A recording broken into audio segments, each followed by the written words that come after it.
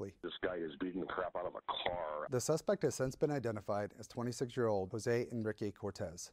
People living in the area were reporting Cortez as causing major damage to several cars that were parked in the area. I don't want him to see me, that's the point. Okay.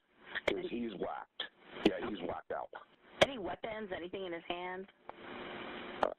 Yeah, he's got something in his hand, but I cannot actually tell what it is. And he's screaming and he's hitting the car and he's running up and down the street. You can see from these photos the damage that was left behind. Several cars' windows were shattered, and officers found this hatchet near one of the cars. When our first officer arrived on the scene, he came in contact with the suspect who tried to get away.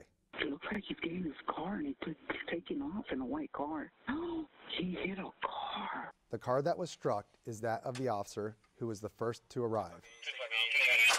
From the officer's dash cam, you can see Cortez speeding away, and he appears to drive toward the officer, striking the officer's vehicle. You can tell the force that was used from the angle coming from the officer's body-worn camera. He's just in my car.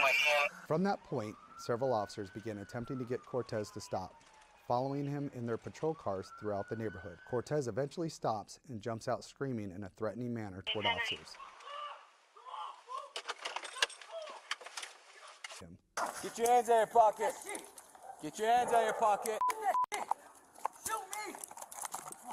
Get. Show me your hands!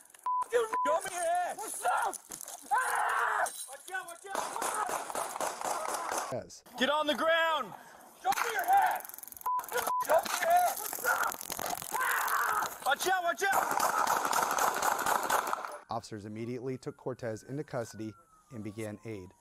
And despite providing life-saving efforts, Cortez was pronounced dead at the hospital.